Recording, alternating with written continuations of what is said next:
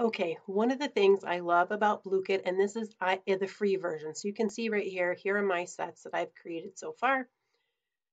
You can see if I click here, it's going to tell me that I have to upgrade to get that feature. So I am just using the free version.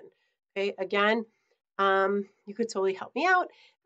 It would be awesome if when you join, you click add a refer and enter my username, which would be Mrs. No Space Jenkins. Now, see, I can't for myself, but you can, so thanks.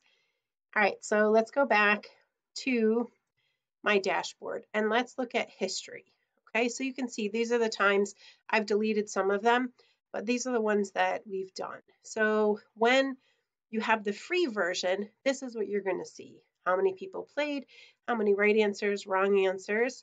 Okay, if you upgrade, again, you're going to get a detailed report, but I just want to show you what I can see in the free version. And for me, this is enough because I sometimes do 2 or 3 quick Blookets during class, and I pick one of them to grade for participation. So I'm just checking if students are doing what they're supposed to.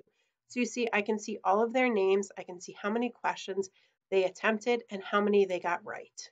Okay, so super quick, super simple way to gauge participation. And my students don't know on any given day if I'm going to check the first, the middle, or the last if I use 3.